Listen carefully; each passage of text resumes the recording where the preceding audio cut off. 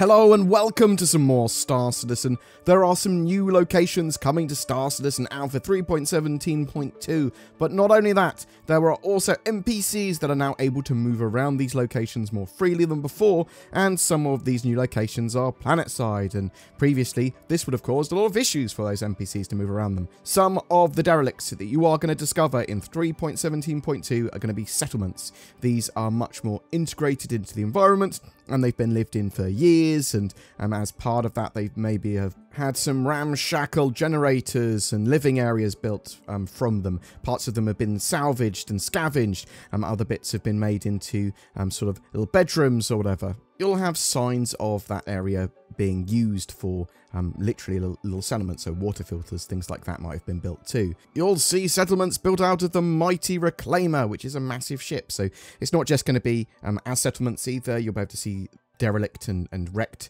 Reclaimers in space now. You'll see them crashed on the ground.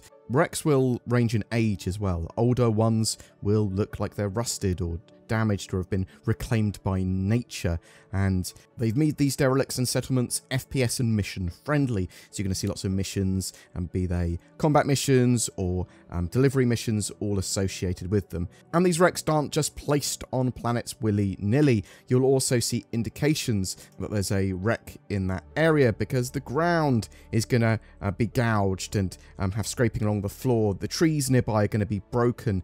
It's sort of final resting place is quite clear the way it sort of came in its trajectory and slid along the floor.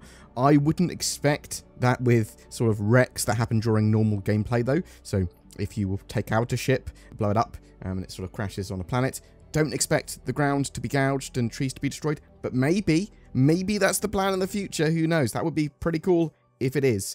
Inside the wreck that Cloud Imperium showed, it appears to have been very much taken back by nature, with plants growing on the inside. They also mentioned that some ships might have older parts or areas showing that they're from an older time with older tech. Another one of the major updates in 3.17.2 is the nav mesh updates. This allows them to fill locations with NPCs that can also patrol those areas, track players, move between those areas, actually move on the surface of a planet, and automatically, dynamically take into account any sort of height differences and work out where they can actually move to, what the best sort of pathway around an obstacle is. NPCs moving around more organic spaces and surfaces like this is a big deal, and Cloud Imperium are going to be able to use this system to drop in other points of interest and do the same stuff. So you're going to start to see lots more points of interest on planets. You're going to start to see NPCs much more readily being able to turn up at these locations, patrol these locations, move around these locations. And it's also the sort of tech they need to have animals in game and that sort of stuff, because you don't want animals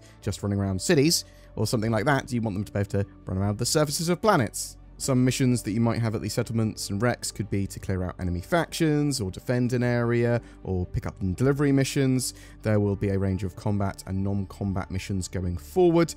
They now have the tools to be able to place points of interest and NPCs around them in a procedurally assisted way, so they can actually fill whole planets out with this type of point of interest, this type of content. However, obviously they're building more and more of the parts for different types of wrecks, different types of settlement. You'll see more and more locations coming in the future, and better AI driving the NPCs as they evolve that nav mesh tech further.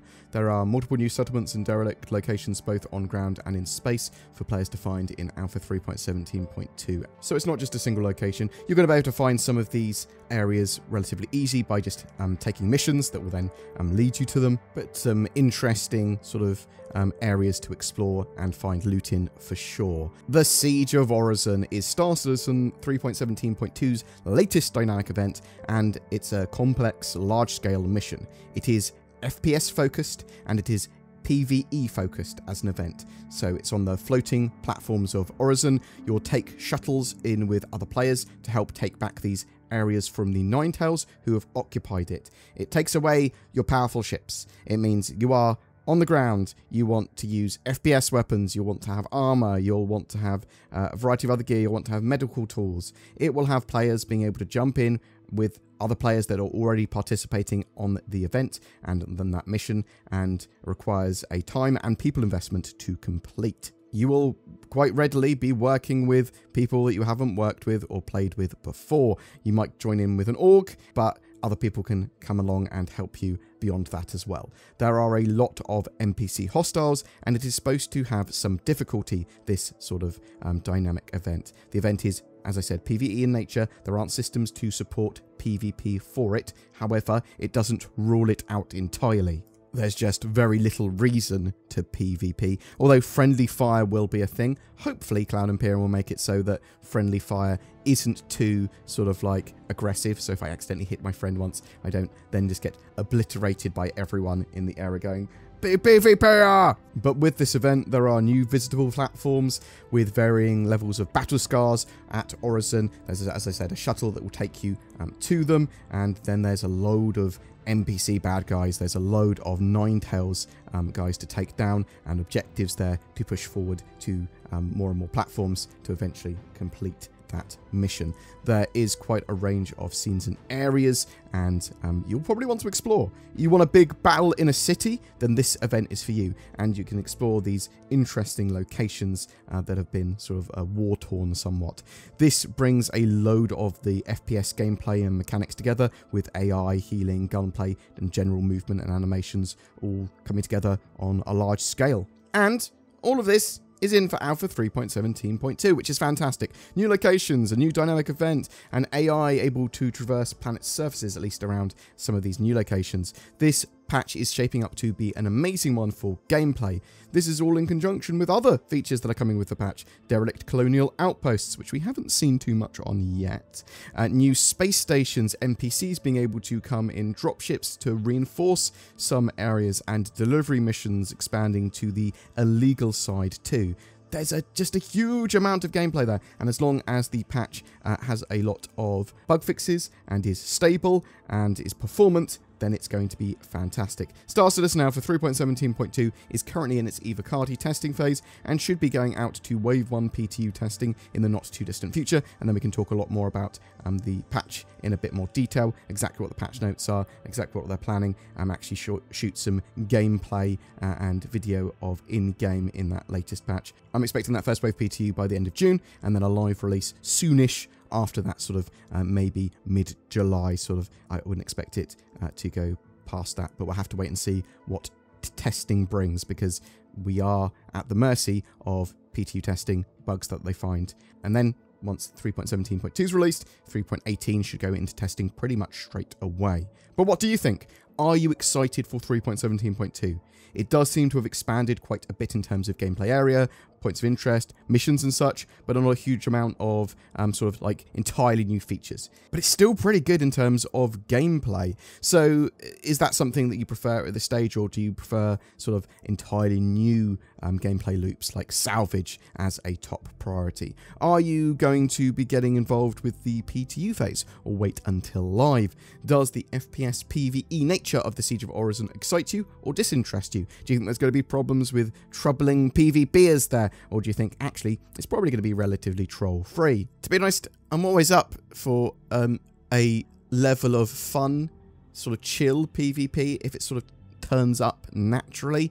I just don't want anything to be sort of too aggressive and problematic where it's just constantly there. I don't want to be going into the Siege of Orison event and just always have to worry about PvPers and them be in some sort of weird area where they're just sniping, like lol, we're not getting attacked by the Ninetales because we're sort of like in a weird location, but we can just snipe people and they're not prepared for it. I like honor-based PvP and piracy, where a pirate will turn up and go, give me this money or I'm gonna blow you up. Went off on a bit of a tangent there, but tell me what you think of PvP, PvE and piracy. I know lots of people have lots of different views on all those gameplay elements coming together, and that's sort of totally fine. I do want my channel and my comment sections to be a place where people can discuss that sort of stuff in a free way without being angry and grumpy at each other. But whatever your thoughts, I'd love to hear from you in the comments below. Hello, it's me, the Queen. It's my Platinum Jubilee this year, and safety and security are paramount. Lots of people ask me why we need a Queen and NordVPN. I defend the world with my sceptre and crown, preventing those who do it harm from carrying out their evil deeds. Channeling the power of nordvpn.com/BoredGamer and my divine right, I can overcome any obstacle, and so can you, by using the links below to get great deals and better internet accessibility, security, and encryption acidity. I don't know what that word was that I was trying to say, but I am the Queen! I will never be defeated, just like nordvpn.com/BoredGamer. That wasn't the Queen at all. It was me. It was BoredGamer. I've got to say this at the end, actually, now, just in case someone says I'm impersonating the Queen. Tried to get her, but she was too busy. She says got like a busy weekend or something. Every month we have a ship giveaway. For June, we're giving away the newly released RSI Scorpius Heavy Fighter. This is a 2-seater X-Wing styled ship with a powerful loadout and a turret that can move from the top to the bottom of the ship, giving it a much better range of firing arcs. To be in for a chance of winning that, comment on any of my videos made during this month. More details in the description below. Please also consider supporting the channel by becoming a member with the join button under my videos, or becoming a Patreon, or even donating with a thanks button or donations in the descriptions below. Star Citizen is getting more and more flesh on its bones, and there's always news coming out, and we love to cover that, and we're only able to do that because of all of you watching and all the amazing people that go the extra mile. Whether it's commenting, sharing our videos, chucking money at us or whatever, thank you so much. I hope you have a great June, please take care, and I'll see you in the verse.